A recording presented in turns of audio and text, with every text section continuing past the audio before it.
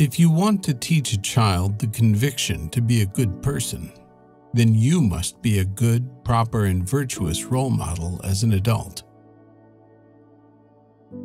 As a rule, only the unpleasant consequences of untruthfulness lead the human being to sincerity and the truth. What the human being must become aware of already at a young age is that what one has lived and what is the past can never be changed later in life. Therefore, nothing can ever be made up for in life if the particular opportunity and time have been missed.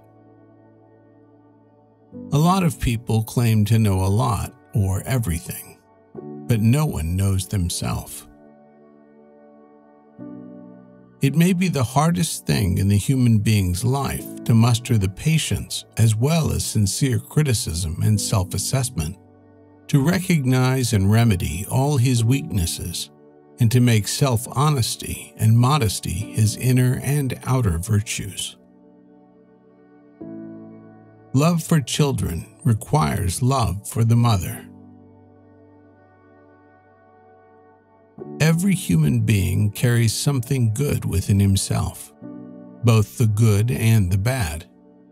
Therefore, regardless of his character and behavior, every human being must be treated as a human being, since this is the right of both the good and the wicked. As a human being, one must act in this regard like the sun, which, despite all the good and evil things among human beings on earth, shines equally and without distinction on everyone. In all of life, there is never a fixed path without a goal. Therefore, there is never a goal without a fixed path. Life is a very tiny moment. You open your eyes and close them. Therefore, it is important at this very moment to capture everything that you can comprehend. The human being evolves during his entire life for his life, in which all moments intersect again and again and constantly merge into something new and into a whole. All teaching, all expertise, all experiences, and all wisdom originate in life and in the progress of consciousness. However, all education is based on templates and originates from schools. One should also explain to the child everything that he is able to grasp intellectually. This, however, is usually more than the adult, who often lacks understanding and is arrogant towards the child, wants to grant him. No one ever has the right to interfere with another human being's opinion simply because one has a different opinion. Children become adults, and adults grow old. However, those who deliberately cultivate their thoughts and feelings in a progressive and consciously active way throughout childhood, adulthood, and in old age, remain truly young throughout their lives. Those who, through all their lives, behave as Philistines will become weak and decay in old age. Constantly preparing for what is to come in life is a task that must be one's responsibility, and one that must never be neglected. The human being has eyes to be able to observingly and perceptively look around and recognize life in its diversity. If one sees something somewhere that is not just, one must strive to fix and make it just.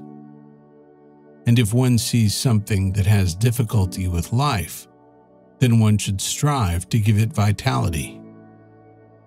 If one does not act accordingly, then one makes oneself inexcusable in behavior.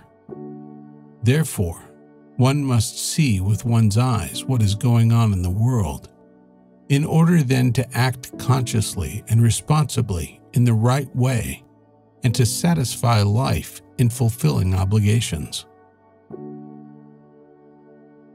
Among the important experiences in life are also those in which all kinds of suffering must be endured and overcome.